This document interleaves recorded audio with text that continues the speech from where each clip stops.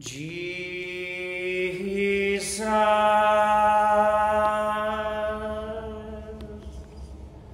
send your Spirit, Lord, as you pour.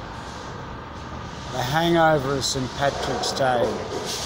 A mighty man, Ned Kelly, a mighty man, fought against the powers and principalities of secular humanistic postmodernism.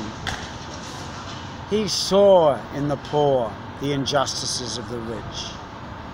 He laid his life down for those that were to bring that spirit of courage and freedom to Australia. A man that would buck the principles of capitalism, that would, in the cross of the Eureka, remember the suffering of Jesus in those faces of those that monopolize and intimidate and corrupt the world that we live in with their 7 liberal arts, rhetoric, logic and grammar, dialogue, the believable lies they tell, the media that they use to tell the lies, that false news.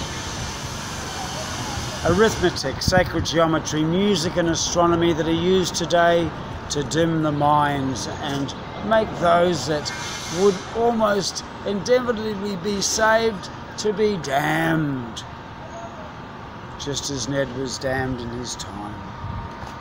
We love Ned, but we especially love Jesus.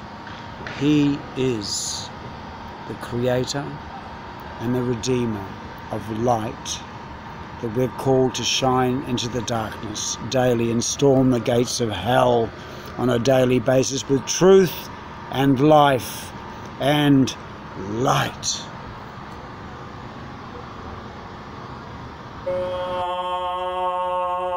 Promised us, we're asking you, oh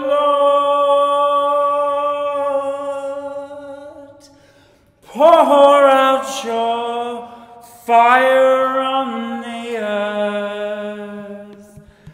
Jesus, our lives are in your